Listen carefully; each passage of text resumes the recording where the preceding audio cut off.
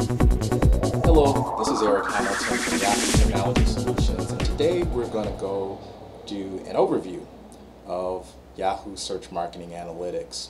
So let's start off with our deck on analytics.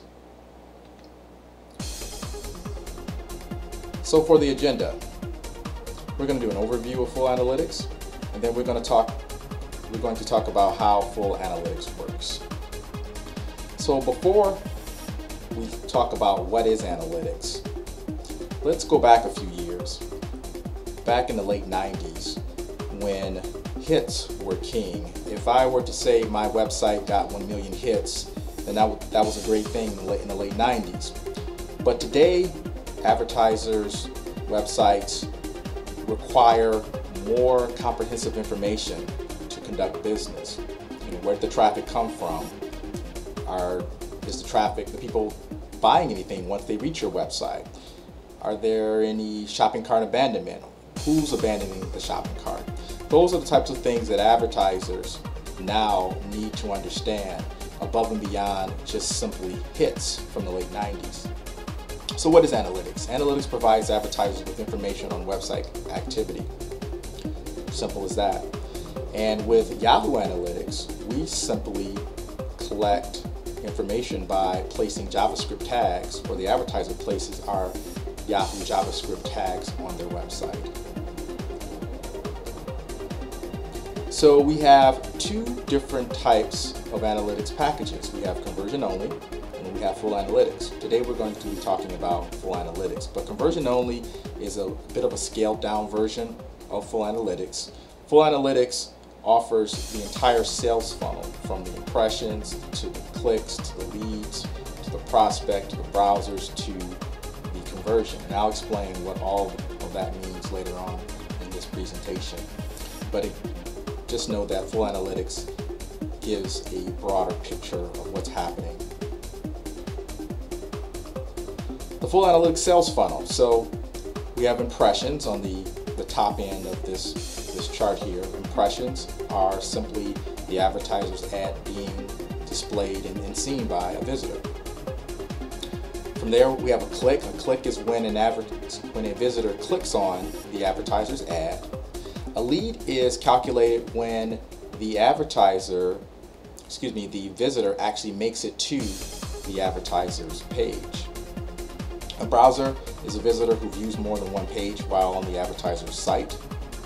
A prospect is a visitor who reaches an intent to transact page.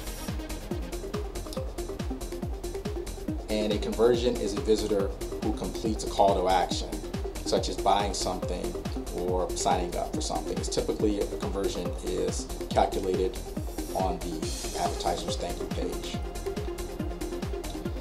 Something that's unique to Yahoo is a metric called assists. Assists simply measure the number of times a keyword contributed to an eventual conversion credit to another keyword within a 45-day window. As an example, let's say for instance I'm a visitor on Yahoo and I do a search on the word hotel.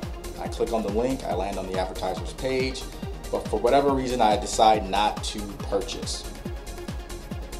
Let's say an hour later or a few days later, I am on Yahoo again and I do a search for W Hotel Times Square. I land on that same advertiser's page. I see something I like, I buy or I reserve a room. Then what happens is W Hotel Times Square gets calculated with the conversion. The hotel term gets the assist. So how does full analytics work? In this diagram, you'll notice that we have a few things going on here. On the far left, by the number 1, we have the Yahoo website, the advertisement on the site.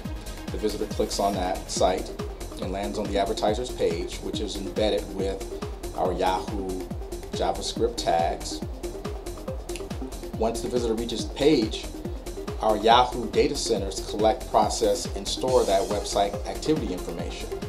And then number 4, the advertiser can log into their sponsored search account and view reports that pertain to that website activity. Full analytics features and benefits. Full analytics comes with consultation and technical support. A nice feature is third-party tracking. Through Yahoo Full Analytics, we can track third-party events such as a Google campaign or an MSN campaign or an Ask campaign. An advertiser can track that activity through their Yahoo search marketing interface. We can track up to 5 different prospect conversion event types. We can track different visitor types, new, returning, repeat customers, things of that nature. We can track sales funnel abandonment at key points in the conversion process. As I said earlier, we can track assists. We have performance reports, the multi-channel performance and traffic reports available. We also have a search marketing optimization feature built in. And then probably one of the best features is this service, these features, Yahoo Full Analytics that is free of charge. Some analytics packages run upwards of $70,000, but Full Analytics is free. Some Full Analytics reports that are available. We have the multi-channel performance report, campaign performance reports, daily performance reports, marketing activity performance reports, and a number of other reports that are available through Full Analytics. Next slide, on the view reports, you can see a sample report. We have 2 sample campaigns, and you can see the sales funnel from the leads to the browsers to the prospects to the assists and then down to the conversions. Setting up Full Analytics at the master account level. When tagging a site, the tags that pertain to a given master account cannot be shared between master accounts. So that if you have a master account for a particular website, you cannot use the analytics tags for a different site that pertains to a different master account. No sharing of tags in that manner. Setting up Full Analytics. Simply log into your account. You click on the Administration tab, click on Analytics, select Enable Analytics, and then from there you're given the opportunity to activate Full Analytics. So you simply click Activate, and from there the universal tag is available to you once you activate.